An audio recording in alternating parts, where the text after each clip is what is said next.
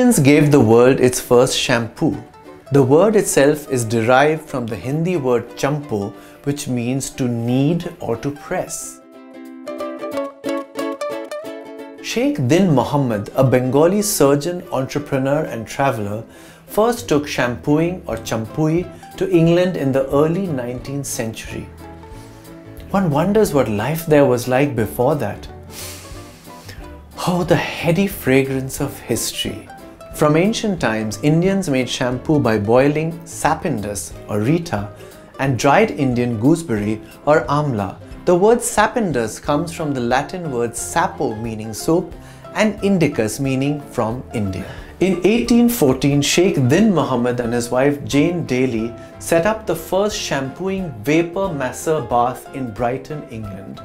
He described it in a newspaper article as the Indian medicated vapor bath, a type of Turkish bath, a cure to many diseases and giving full relief when everything else fails. So initially, shampooing was associated with the washing and massage of the entire body, but later it came to take on the meaning specific to the hair of the head. Commercial shampoos were available by the turn of the 20th century.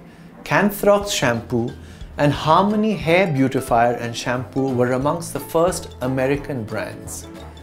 In 1927, German inventor Hans Schwarzkopf came up with the first liquid shampoo. His name lives on to this day in the form of a hair product's brand name. India wasn't the only ancient civilization to come up with shampoo.